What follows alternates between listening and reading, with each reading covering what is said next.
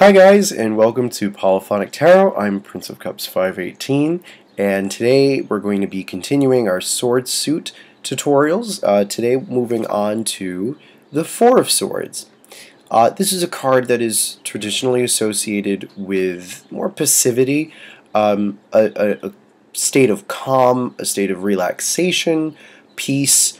The card is called Truce, so that gives us a good deal of information about this card. This card is pretty simple as far as mechanics are concerned, unlike some of the previous cards we've talked about in the Sword Suit, in the Supernal Triangle, that are a lot more philosophical, kind of heavy.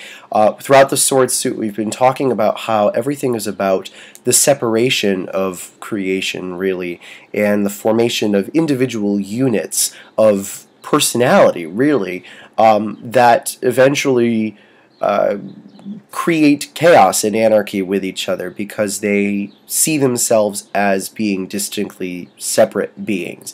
And that this is not necessarily a bad thing, that this is actually sort of a divine choice. In order for there to be creation in the first place, this is necessary, this is required. Required reading for the summer. So speaking of required reading, let's go through our text for today. The number 4, Chesed, is here manifested in the realm of the intellect. Chesed refers to Jupiter, who rules in Libra in this decanate. The sum of this idea of these symbols is therefore without opposition. Hence, the card proclaims the idea of authority in the intellectual world. And he then says that it represents dogma and law, and that it represents a refuge from mental chaos chosen in an arbitrary manner. It argues for convention. So that's very self-explanatory. This is a card that represents government, really, and authority, and any group of people or body of people or any organization that basically argues for a specific way of doing things, a specific way of organizing things. It is definitely a card of imposed upon organization. So this is definitely the card of social mores, of laws for sure. You know, anything that tells you this is what you should be doing in order to keep the peace. Basically, this is the "Thou shalt not steal thy neighbor's goat" card. Okay, and that's basically really all it is. The idea of Jupiter is doubled in this card, so we get this strong sense of authoritarianism, but also kind of paternal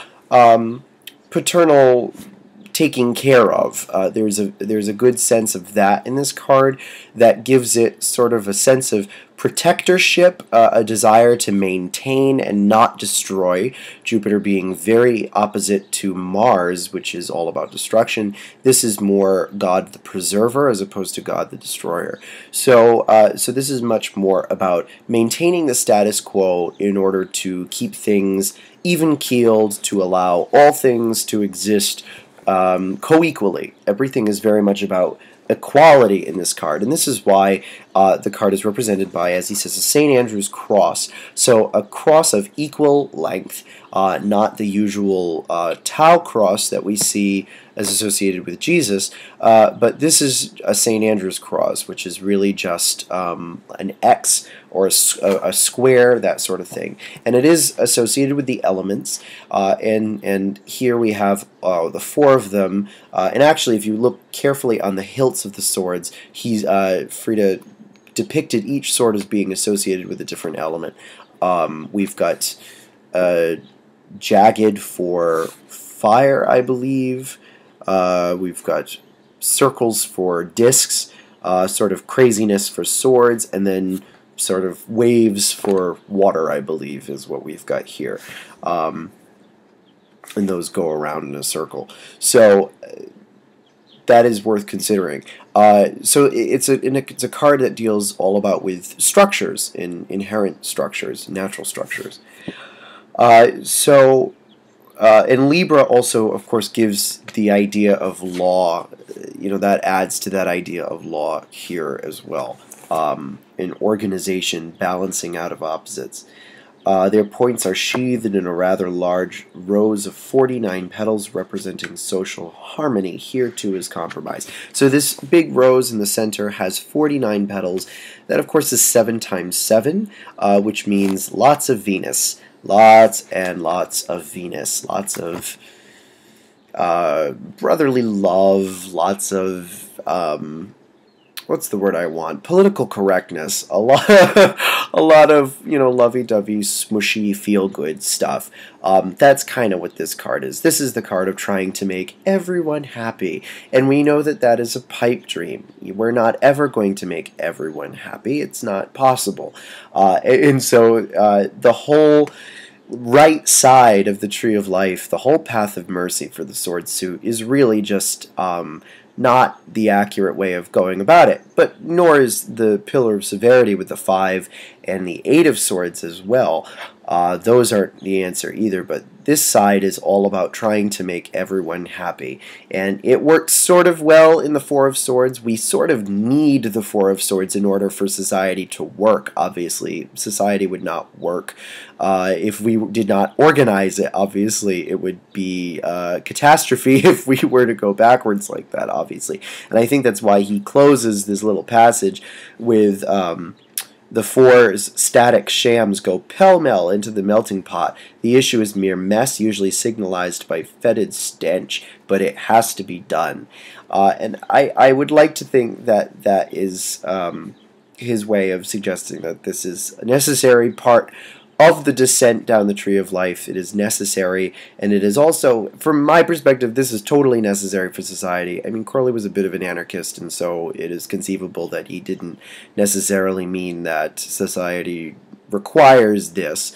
But I do think that we have to have law. I think law is pretty required in order to ensure that equality is respected and that each of us has equal opportunity to seek out what it is we're being called to seek out. So as long as law is in place to basically assure that, then law is good. If law is being used in a way to stifle people, as this card sometimes can represent, well, it really becomes that with the 7 of Swords, people trying to suffocate an individual and steer them away from something that they feel intuitively. This card is sort of the origin of that sentiment. So this is the card of the policy of appeasement, as it says, justification for repose. So it does have some of the elements that are traditionally associated with this card in terms of rest, relaxation. In the Smith version of this card, it is, of course, the knight sleeping or dead, entombed, depending on your interpretation. It's usually interpreted as a tomb, as a dead knight, sort of seeking repose after battles. And so this is what Crowley is saying is very similar to that, particularly with what he says about, where is it? The idea, refuge from mental chaos. So coming out of the 3 of Swords, this gives us a reprieve.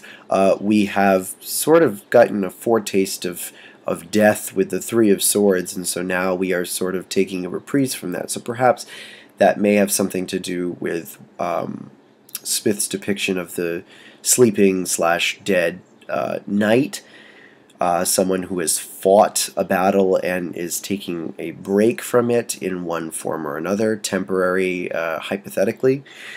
So yeah, that's really all this card is getting at here. It's with the 5 of Swords that hell starts to break loose, and the swords really start to disintegrate into real anarchy and chaos the further we go down the tree. The 6 of Swords coming up is really the last positive Swords card. The rest of them on the way down are really not positive energies, because at that point the weight of separation has become so dense and blinding and so evil.